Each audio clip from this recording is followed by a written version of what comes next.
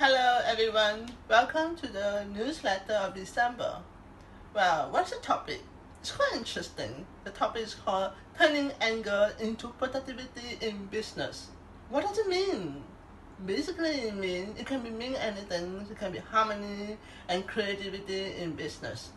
Well, I believe everyone will get angry, feel emotional, not well at some point of our life.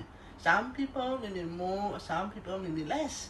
Okay, some people may be able to control very well, but some people are not able to control very well.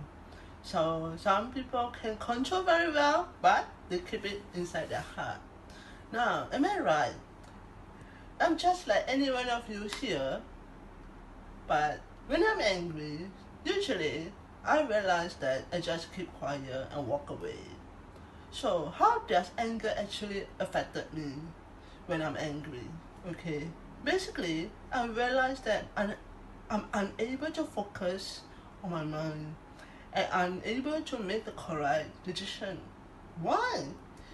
Well, the anger took over me, and at that moment it blind my spot, my spot. You see, I can't see people's strength, and I can't agree with what other people say. I started to disagree with them. So you realize that actually I'm disagree with their creativity idea as well in work.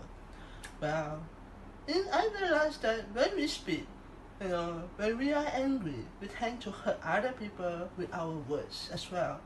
I'm not sure whether any one of you here have the same thing as me.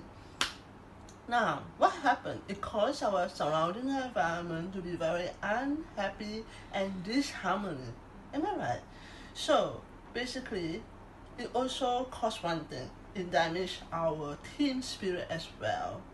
So how do I change after I realized that I have this problem? Okay, I use one tools which is 3 times food.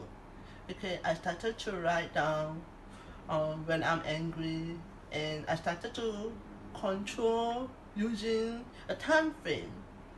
Within 2 hours, I cannot be angry with anyone, that come to me. And I do something, be mindful to praise someone, 3% in that day. Okay. Now what happened? This is not easy. What happened after that?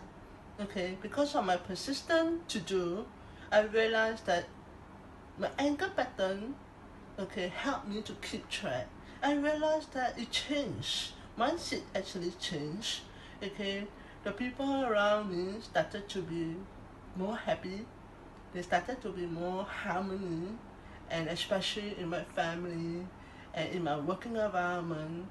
Okay, this is the result of what I do using the 3 times rule. Okay, I'm suggesting everyone to try to use the tools that we have learned. Okay, but there's one good thing and very exciting thing coming up next year. Do you know what? Okay, Kashimaka is coming back. Okay, I'm so excited to have him back in Singapore and Malaysia. Okay, come and join us because the topic is so interesting. Wow, it's called Victory Over Anger. We have a city intensive over the weekend on the 15th and 16th June 2019. So don't miss it. Come and join us. I will see you. Bye.